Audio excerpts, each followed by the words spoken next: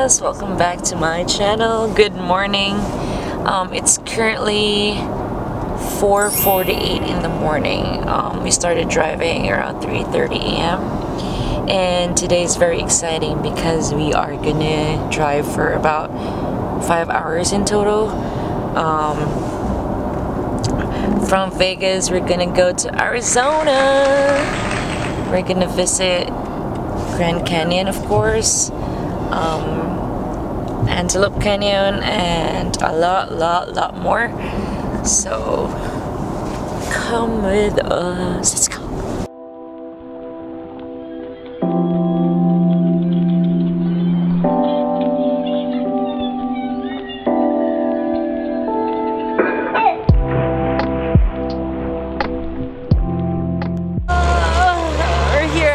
Stop over. It's what time is it? It's 6:18 in the morning. We've been driving, I think, for 3 hours now, and of course for long drives we can't forget our cafe here at Starbucks. This is gonna be our first and probably last stop over before we reach our first destination, so let's get our let's get our coffee. Okay guys, so my usual coffee na lagi kong sinishare sa inyo is iced.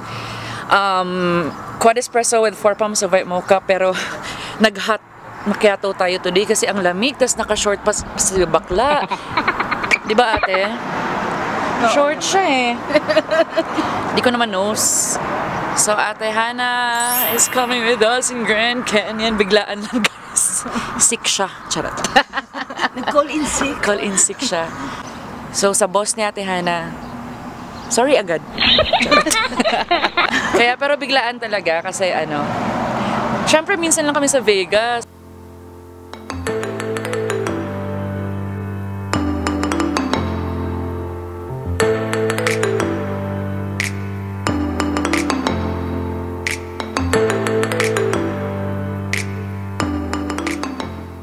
Guys, so I just woke up again. We're like 10 minutes away from our destination, but look at this view. It's so cool. Let me show you. Okay, wait.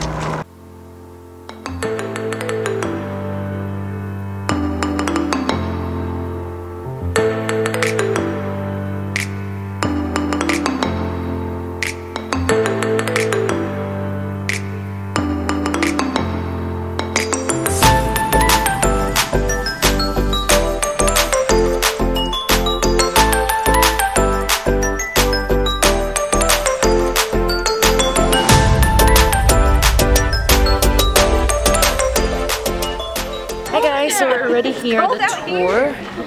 We're just waiting.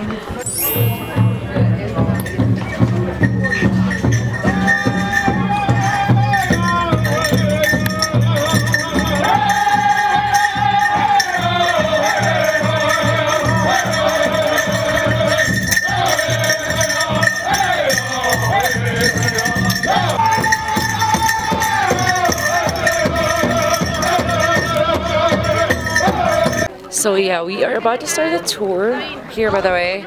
We're not allowed to bring microphones, so I hope you guys can still hear me. Bawal tripods, any kind of bag, like even the smallest bag. Yeah, we got our tour guide here. That's Tyron, right there.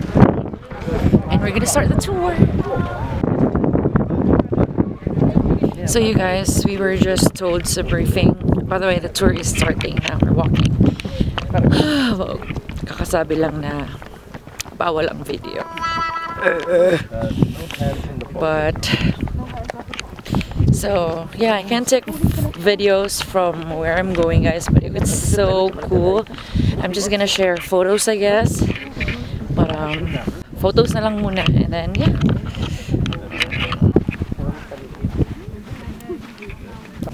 Just watch your step heading down here. It does start to get very slippery, especially underneath the awning at the bottom. Those sandstone rocks can be very slippery, so watch your step. Stay close.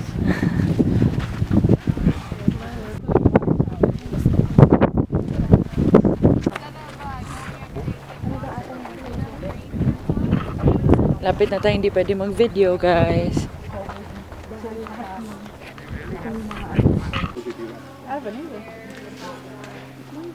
It's like a dog.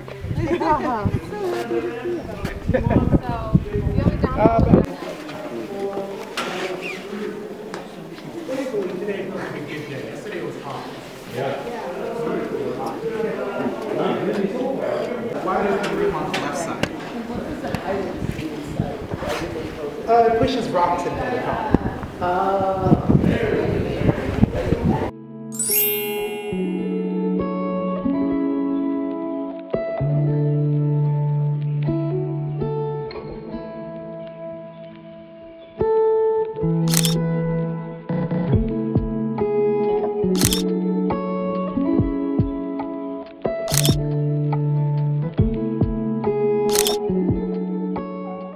So guys, we just finished the Lower Antelope Canyon tour. Sorry, hindi ko kayo nadala because yeah, I can't do videos, but I don't know where. But yeah, I wasn't able to bring my camera. I mean my microphone kasi bawal. So I'm just literally holding my camera like this, hoping na sana narinig niya ako, and we'll share some photos. Sorry about the videos, but it was so amazing. It was gorgeous.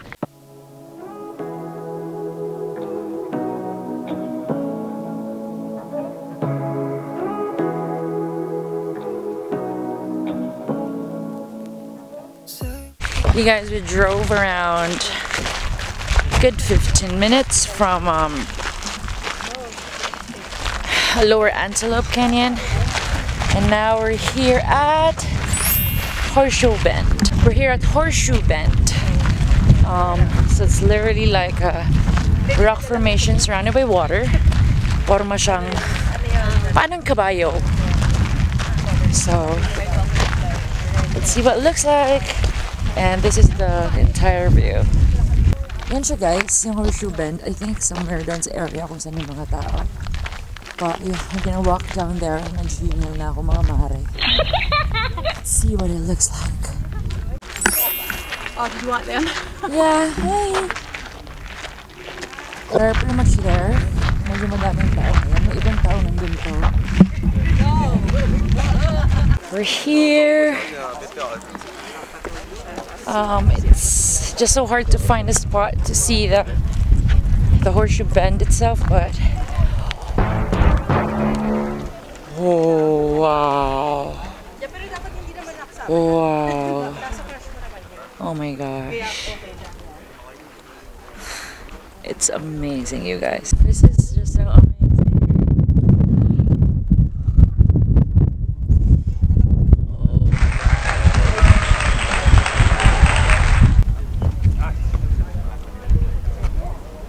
Okay na yan. So nice here.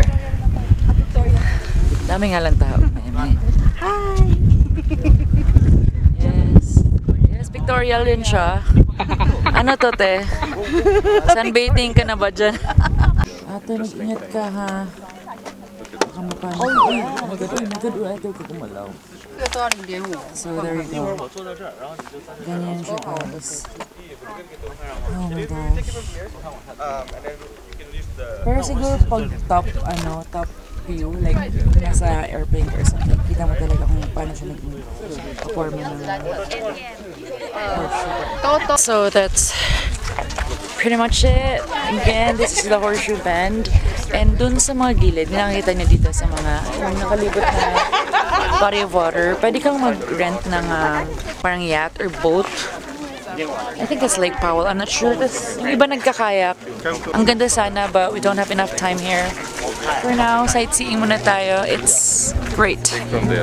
2,000 years later. So after 2 hours drive from Horseshoe Bend, we are finally here at the Grand Canyon. But hindi pa ito talaga yung pinaka last stop ng Grand Canyon kasi sobrang laki pala neto. Grabe. So andito tayo ngayon. Pag arrive natin sa pinaka gate ng great Grand Canyon, hindi ko alam pa na-explain. We have to drive another 22 miles papunta sa visitor center. Tapos, doon, may choice ka if gusto mong i-drive yung saan talaga yung pinaka-view. But, take your own car. But, you know, ito yung view.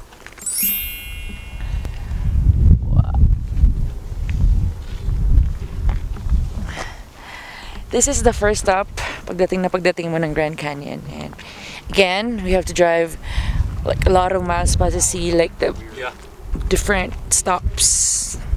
Pero ang ganda niya. Wait, oh my gosh, tingnan niyo.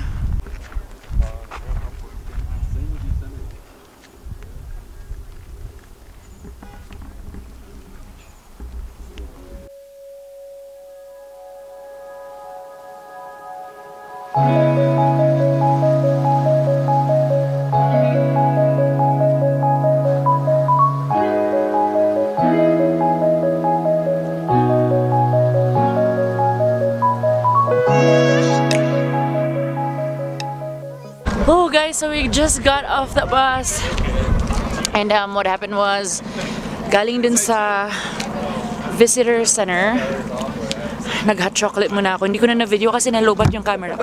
Nalobat yung camera ko kaya chinarge ko muna. But from visitor center, which was 22 miles away dun sa pinaka-entrance ng Grand Canyon, nagsakay kami ng bus. Tapos, meron siyang sariling ruta. Iba't ibang color yung route ng bus dito. So, yun ang pinili naming route kasi yun lang yung kaya sa oras namin. And this stop, bumaba kami is called, ano ba to? This is South Kaibab Trailhead. This is what you can see from this. Wow. Just wow. I love it. Oh my god, this is so amazing. Tignan nyo guys. Oh my gosh. Look at that.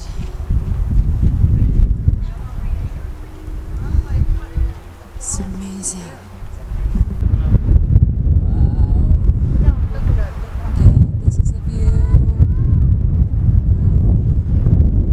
Uy, grabe naman kalamig. We just finished at our first point. Now we're riding another bus. Na tayo ng next stop, which is Yaqui Point.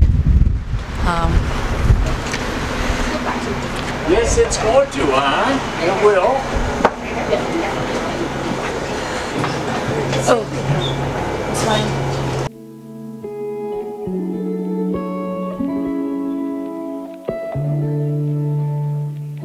We are here at Yaqui Place. Thank you. Yeah, you're welcome. Wow, we are here at Yaqui Point.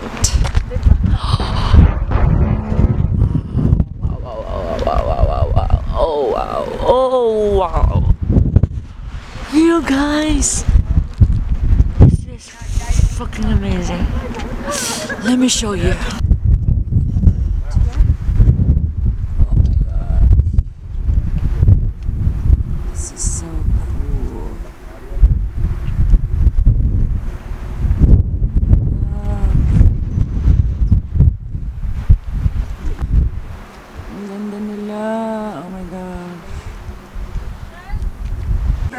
How are you?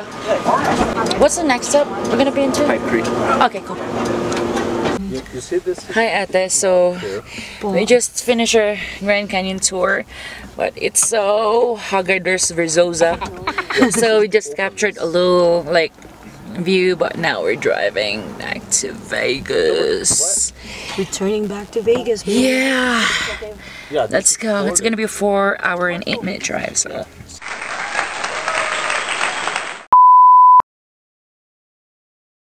Grabe, in this Vegas trip, kasi pangatlong hotel na namin to because dapat talaga 1 week lang kami magsistay, but then again, we extended for another week. You guys know I'm a Monster Gaga by heart, and I'm so happy I saw this store.